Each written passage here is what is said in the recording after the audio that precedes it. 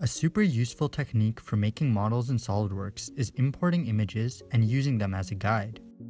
For example, let's say you want to make a model like this. The first thing is to find an image for it. Then all you have to do is start a new part and make a sketch on the front plane. Then go to Tools, Sketch Tools, Sketch Picture. Navigate to wherever you save the image you want to import, double-click, and bingo! Your image is in SolidWorks. You can resize it, move it around, flip it, whatever you want. Another awesome thing you can do is set transparencies. Say we want to get rid of this white background.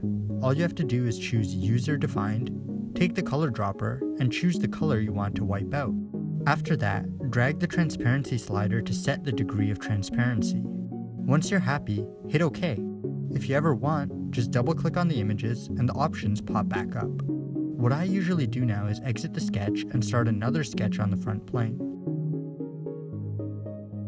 At this point, it's just a matter of tracing out the shape.